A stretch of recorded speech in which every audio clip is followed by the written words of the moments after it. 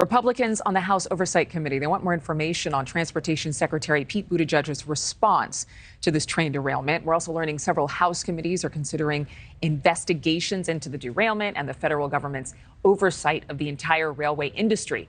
Reports suggest there could be at least one field hearing in East Palestine. Joining us this morning is Ohio State Representative Steve Demetriou. He represents Ohio's 35th district in the state house, a neighboring district to East Palestine. I know there are people who are from miles around East Palestine and away from the community that are concerned. But it seems as though Governor DeWine and the EPA have been saying it is safe for people to be back in their homes. So what do you think it is that people don't trust?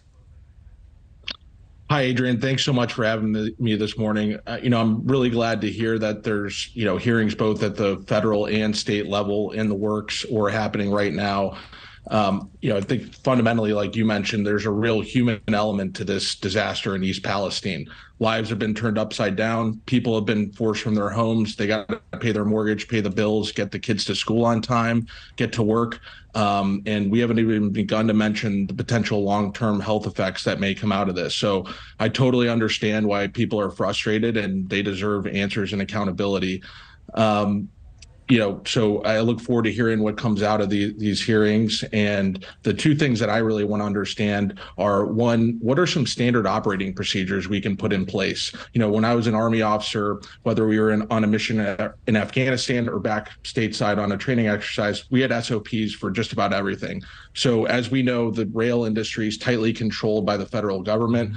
I want to understand, is there an SOP we can put in place to help push resources down to the most local governments, state, local governments possible, to make faster decisions and get resources to people who need it, like the folks in East Palestine?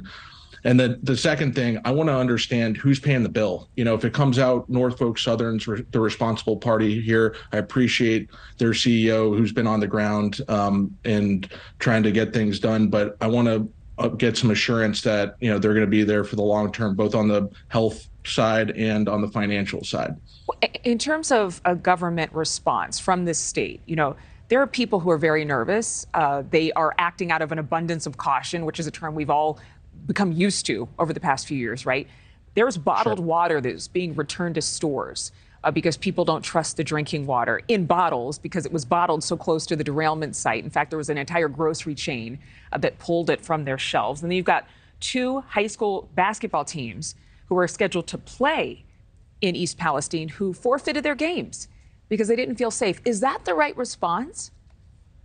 Look, I think a lot of these people, unfortunately, have been put in a situation where they have to make a decision what's best for them and their families.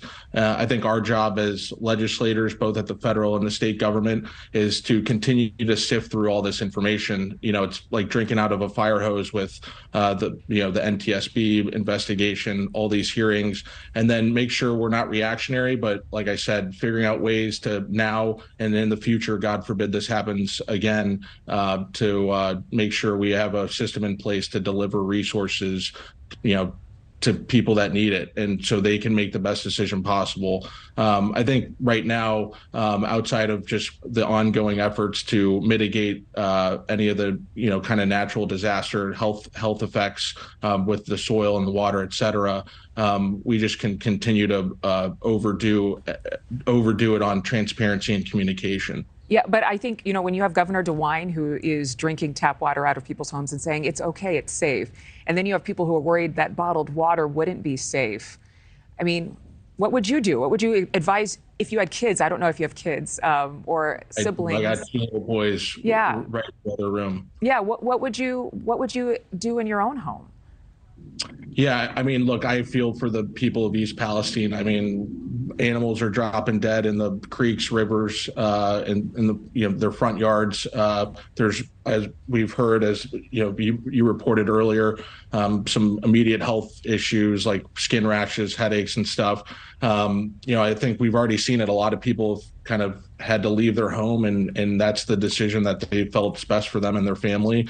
So it's hard for me to say. I don't like to play in speculation, but it seems like a lot of folks in East Palestine are making, a decision just to kind of leave temporarily. And, that's the unfortunate human and financial cost that we I think that's what we got to get right, because lives have been impacted not only on the health side, but also on the financial side. It's tough to just pick up and leave when you got to get to work on time. You got to get the school kids and paying to school. for a hotel. It's expensive. Yeah, and on top of a mortgage. On top of a mortgage. So, that's what I want to figure out now. So those are individual kind of decisions, but what we got to get right is this kind of health, human, and financial aspect. State Representative. Now forward. Thank you very much, Steve Demetriou. We appreciate you joining us this morning, and best to you and your family.